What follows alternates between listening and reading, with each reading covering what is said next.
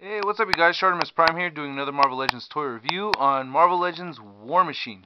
I just saw the trailer to the new Iron Man, or the new trailer to Iron Man 2, and fuck, dude, I hope you guys all saw that. That shit was amazing.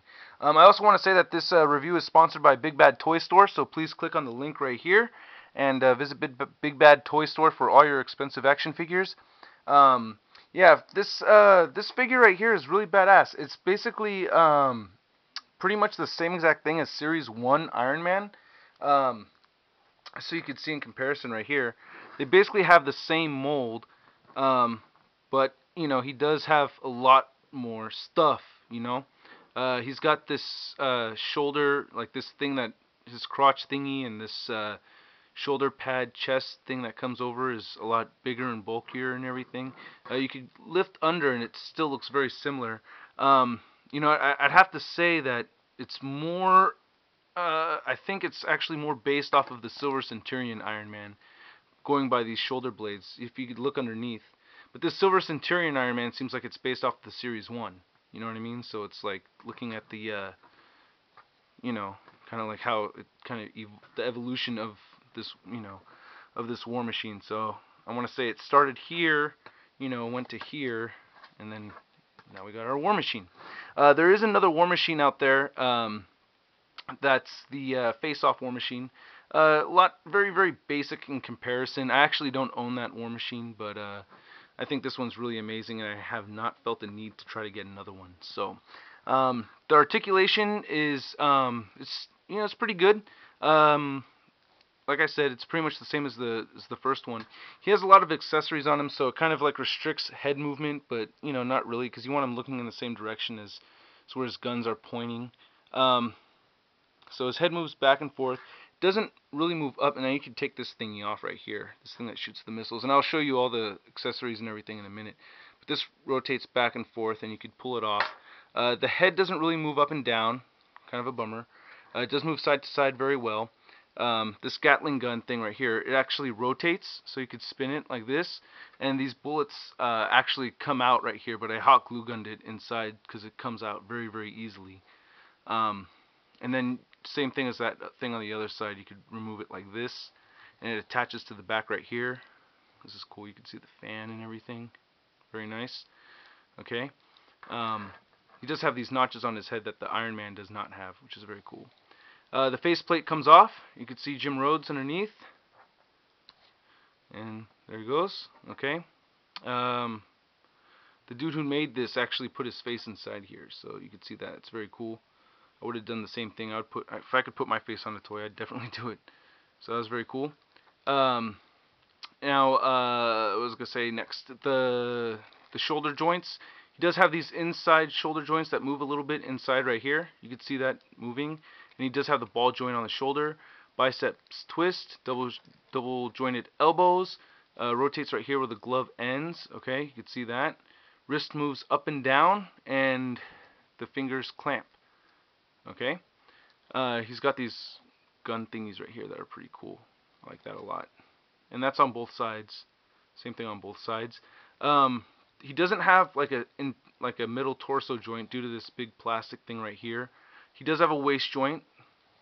Okay, that moves well, but it's a little on the flimsy side, very much like that Series 1 Iron Man. So I don't try to fuck with it too much. He does have these leg joints that move. They're not ball joints on his legs. They move out sideways like that, and you can move them forward. Okay. And on the top of the thigh, it swivels like that. Double jointed knees. Calf joint rotates at the boot. His ankle twists like that. Very, very, very helpful in posing. It moves forward and back, and he does have a toe joint. So very cool. Good amount of articulation. Not the most, but still very good nonetheless. The paint job on him is pretty damn basic, but you don't really need a whole lot. It's like he's silver and he's black, and that's pretty much it. That's all you need. There's actually, I think, more paint detailing in the accessories than there are on the actual figure. I mean, this is just a straight up, regular silver. Now on the Silver Centurion Iron Man, this actually does have more paint detailing. You can see this kind of has more of like a dry brush kind of thing going on. So there's, if you could compare the legs like that, you know, this is just a straight up silver, and this kind of has black mixed in with the silver. Can you see it? If I can not drop the figure.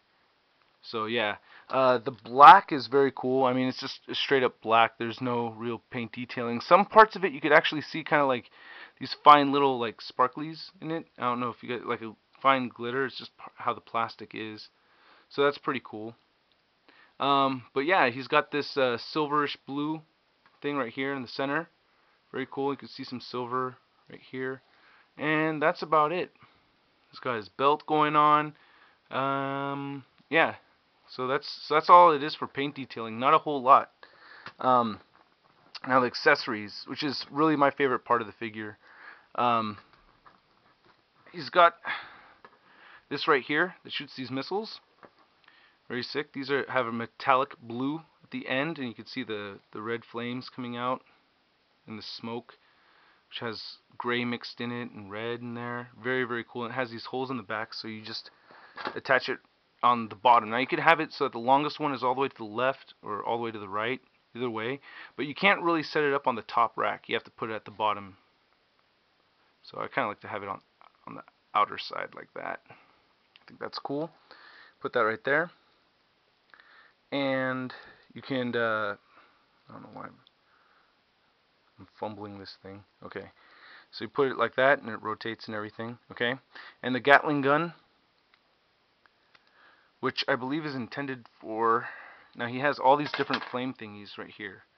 Okay, so you could pretty much set it up whatever you think works, but I believe this is the one that really works for the Gatling gun. You shove it in there, and like I said earlier, it spins. That's very cool. Now this part you could really change up any way you want. You could put this, you know, this thicker one in his hand. Now this is cool how, I really like how these look, how they fade. It's got like a lot darker red at the tip, and it kind of curves at the very tip of this thing. That's just how he came out of package. So you could have it like that, or you could use one of these ones, you know. One is a little thicker than the other. So you can see the difference in size of these two flame thingies. Alright. Very cool paint on them. I like it very much. They're transparent, or translucent, whatever. And you can fit that in the hand right there. So these can go on the hands or the feet. And the feet actually have two different peg holes, you know, on the toes and on the heel.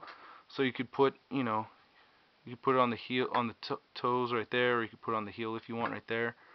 And same thing with this one too. It'll go either way. I actually prefer having these bigger burst, these stronger burst ones on the feet. I don't know, it just makes more sense to me. Whoops. Yeah. So, but that's pretty much it. Here, I'll just switch it out. I prefer having it kind of on the heel, so it just makes more sense to me like that. So there he is with all his accessories. I think he's very badass. I think he's very, very cool. Now, for years, I've used a display stand. As you know, the Galactus series did not have these clear stands, so I would just stick this thing straight up like that. You can't see it, but underneath the thingy right there. And just a second ago, I realized that War Machine has a fucking culo hole. Look at that. He's got a culo. I had no idea. Check that out. So I don't know. I mean, because these things didn't exist yet. So what I'm assuming is because he's War Machine, you know, a true War Machine would be able to shoot fire right out of his ass. Right? Alright. Anyway, so this clear base stand does fit in his asshole, and he will stay. So just gotta set it up right. Okay, I think I fucked up my stand. Anyway, here, let's see if I can set it up right. Okay, it's not really doing what I want it to. But here, if I hold the bottom of the base, you can see. So it looks like a fucking mess, man. This review is kind of a mess too, but look at that. Look at all those accessories and everything. That is fucking cool. So yeah, with a little bit of tweaking and everything. And these things look really, really cool, you know, set up with other figures and stuff. So yeah, check it out, War Machine. The Iron Man I think that goes best with him is the modern Iron Man. I think these look really cool next to each other. I think that's the best way to go. Alright, you guys.